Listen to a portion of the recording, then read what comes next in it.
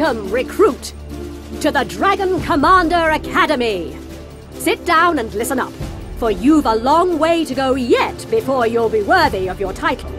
Now, on your ship, you'll be surrounded by princesses, politicians, and other assorted parasites.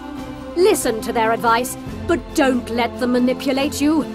You are the commander, not them.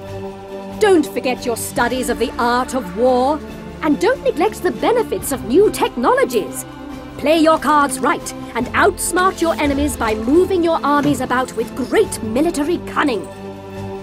When in battle yourself, close coordination between your land, air, and sea forces is imperative. You have at your disposal formidable forces, but screw up and we'll all end up as demons chewing toys.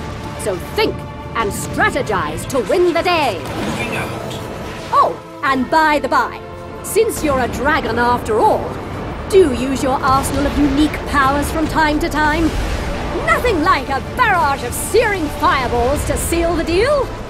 And in case you need practice, and you will, you can always take on other Dragon Knights to hone your skills.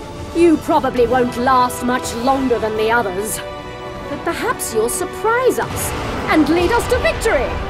Give it a shot, why don't you? Larian Studios presents Divinity Dragon Commander.